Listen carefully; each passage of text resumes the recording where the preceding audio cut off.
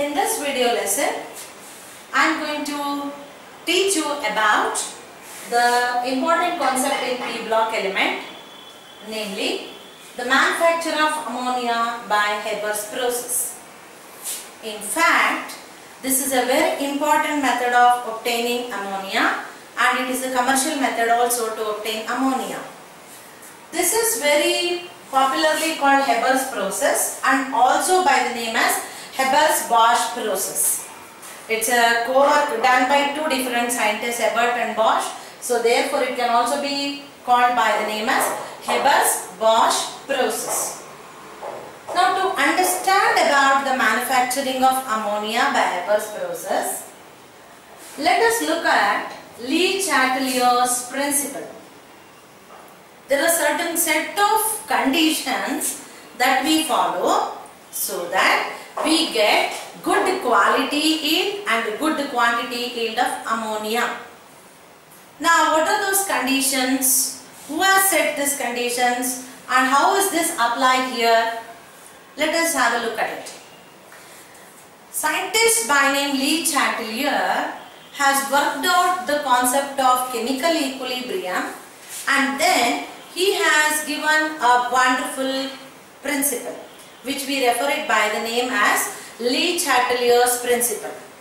It states that if a constraint is added to a system in equilibrium, the equilibrium shifts in such a way so as to nullify the effect of the added constraint.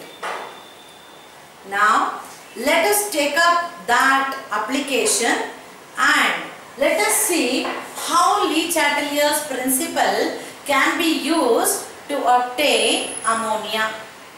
And commercial scale of obtaining ammonia is very important because we have a lot more uses out of this ammonia, which will be the raw material which is used for especially obtaining many fertilizers, ammonium fertilizers.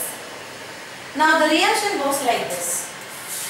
1 mole of ammonia combines with 3 mole of hydrogen, forming 2 moles of ammonia. Now delta H is equal to minus 92.2 kilojoules, means the reaction involves liberation of heat. It's an exothermic process. And standard enthalpy of formation, which is written as delta H naught F, is equal to minus 46.1 kilojoule for 1 mole. Whenever we talk about standard enthalpy of formation, the consideration is always for 1 mole. 1 mole means Avogadro number of molecules. That is 6.022 into 10 to the power 23 molecules of ammonia. This much of heat is liberated during its formation from nitrogen and hydrogen. Now let us take a deeper look at Le Chatelier's principle. As per Le Chatelier's principle, for the system which is in equilibrium condition, that's while producing ammonia or manufacturing ammonia, we need to maintain a moderate temperature or a lower temperature of around 500 degrees Celsius, or it can be 700 Kelvin or 773 Kelvin to be more appropriate. And we require the usage of very high pressure of about 200 atmospheres, and this reaction requires the usage of the catalyst in the form of iron oxide, which can be taken in finely divided form. Now here is an important point to be remembered. Whenever a catalyst is taken in finely divided form or pulverized or powdered form, it creates more surface area for the attachment of the constituent reacting particles, because we would have increased the active centers in their finely divided state. Then we use alumina and potassium oxide as promoters. Promoters are those chemical substances which enhances the activity of the catalyst, which accelerates the activity of the catalyst. So the promoter used here is alumina, Al2O3, and potassium oxide, K2O. Then last but not the least, once we obtain ammonia, it has to be removed from the reacting mixture. What will happen when we do like this? Now in order to produce more ammonia. This is the most useful method that we can employ. The moment we remove ammonia from the mixture, equilibrium gets disturbed and it goes on with more and more production of ammonia. Means the equilibrium will shift to right. Next, the important point to be noted here is that the ammonia that is obtained will be in the liquid form. So, ammonia we obtain will be liquid ammonia, not gaseous ammonia. Now, next let us have a look at the flow chart which explains how the Habers process is being carried out. An important point to be remembered in this is that there is no wastage of the constituents anywhere in the manufacturing, because the setup is done in such a way that we will not waste any of the constituents. Now let us go on with the understanding of the flow chart. There are inlets that are being provided through which we pass hydrogen gas and nitrogen gas in the ratio 1:3.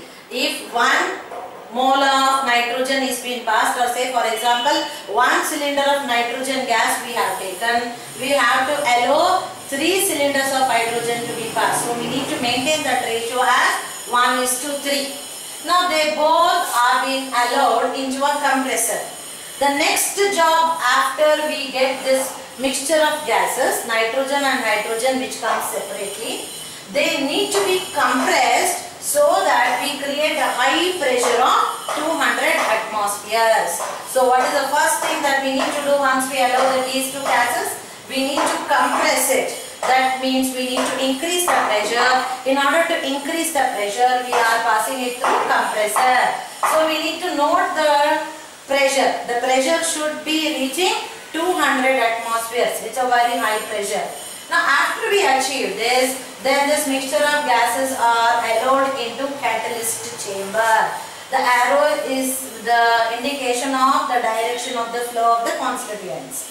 Okay, now we are allowing this mixture of nitrogen and hydrogen gas into the catalyst chamber, wherein inside the catalyst chamber we have kept iron oxide as our catalyst, and to enhance the activity of the catalyst we have taken it in its finely divided form, as well as the promoters alumina Al2O3 and potassium oxide K2O.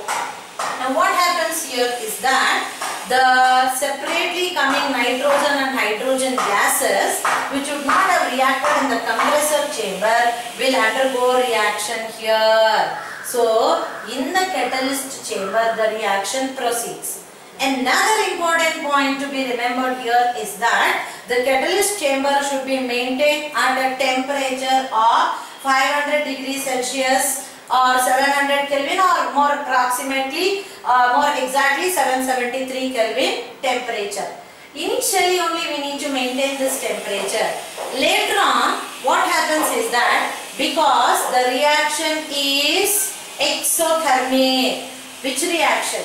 The production of nitrogen combining with hydrogen forming ammonia is an exothermic process. That means heat is liberated. So this reaction heat itself is sufficient enough for us to carry out the rest of the process of the reaction.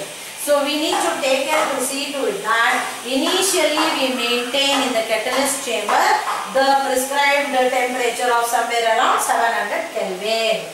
Now here ammonia is obtained in the gaseous form. Thus obtained ammonia is passed through water cooled condenser. Whenever we write diagram in chemistry like this, where curved tubes, it means the condensers.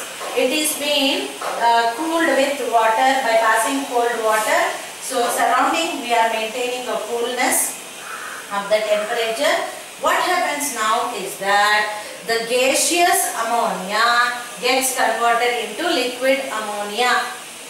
Another important point to be registered at this point of time is that not all the gaseous ammonia that is produced in the catalyst chamber will be getting converted into liquid ammonia. It is only 15% of the gaseous ammonia will be getting converted into liquid ammonia. The remaining higher percentage of ammonia will remain in the gaseous state. Now what will happen to that ammonia? That will raise up from this column and it will come back into the pump, and through the pump it is again recycled so that it goes through the water cooling pipes again. So in the next time when it passes through, it will get condensed into liquid ammonia. Now once we obtain liquid ammonia, if we go on with the removal of this, then as I already said to you, as per the Le Chatelier's principle, the yield of ammonia will be to a greater percentage.